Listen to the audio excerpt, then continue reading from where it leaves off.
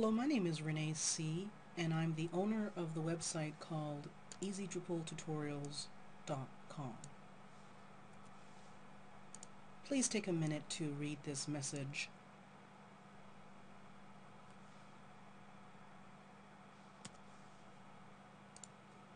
I also own the website called cashcats.com. In this tutorial, I'm going to talk about using CCK in conjunction with being able to create your own YouTube on your website. So let's say you go ahead and want to create a video page where this looks very similar to a YouTube page as well. And you want to be able to use other people's videos or videos that you've created that they've uploaded on YouTube and allow your visitors to access these videos. Since this site is focused on credit repair, I've gone ahead and downloaded quite a few Susie Orman YouTube videos for my visitors to enjoy. So let's say, for instance, you want to go ahead and recommend to people. Click on the full video, beyond the basics with something.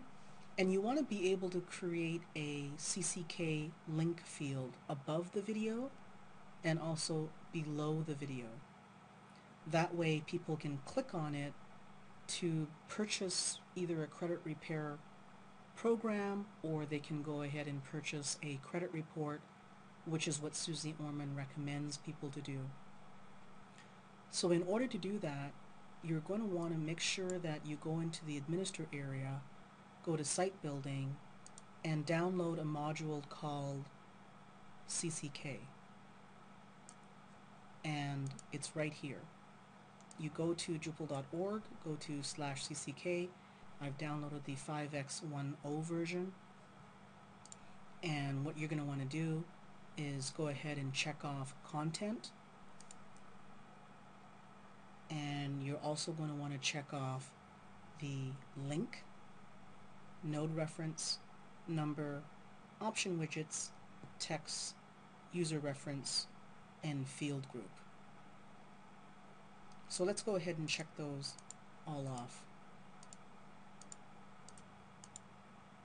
So again, you're going to want to come into the site building area, and under CCK, because you've downloaded onto your Drupal website, you're going to check off content,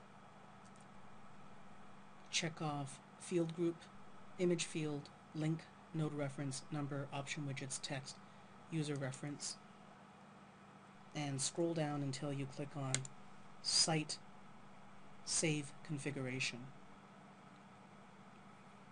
Excellent. The next thing you're going to want to do is go to Administer, and we're going to want to check it by module, and we're going to scroll down until we find the CCK area.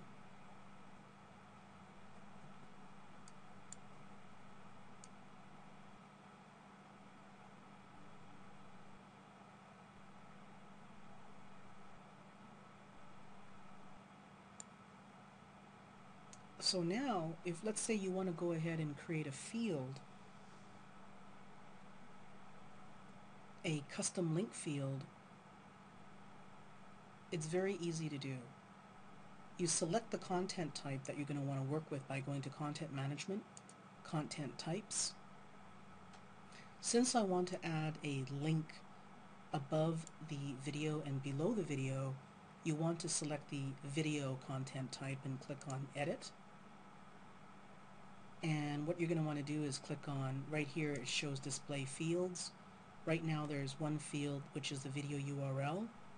And if you click on Manage Fields, you see the video URL. That's it right there. So you simply click on Add Field. Here you're going to type in just link as the name. Then you're going to scroll down. This is the CCK interface, and you're going to want to click on the text field for title and URL. So you click on Create Field, And now you've created a widget, which is the text field for the title and URL. So we want to leave the label as link here. And if you want to force the person to put in a link, you're going to check off required. In this instance, I'm just going to leave it off and put optional URL.